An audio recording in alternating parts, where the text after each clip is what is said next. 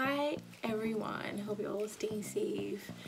I also want to extend my deepest gratitude to every frontline worker that's currently putting their lives at risk just so the rest of the world can function. So with that being said, there are many of us who'll be celebrating milestones indoors this year, guys. Unfortunately, that's the current climate, so that's exactly what's going to happen, if not already, for most of us. So you might be celebrating your birthday, your first wedding anniversary, the birth of your first child, how exciting, or just acknowledging any huge achievement in your life. Unfortunately, this has to happen indoors, so how do we mark these special moments? This is where I come in, and I'm going to show you through hopefully a series of videos how to mark special moments in your life within the confines of your home, because we have to stay home, guys. Please stay home. This video is for couples who have any reason to celebrate. I'll be showing you how to create a tablescape using items that are common in many households.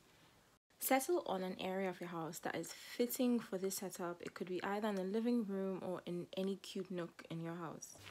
To make things interesting, how about we use our coffee table for our setup? In comparison to a dining table, the coffee table is much closer to the ground, which gives a more intimate feel. To exactly what we're going for this kind of setup. Our table is round, which is perfect for this demonstration, but trust me when I say any shape would work as well. So now that we have our surface, let's see about seating.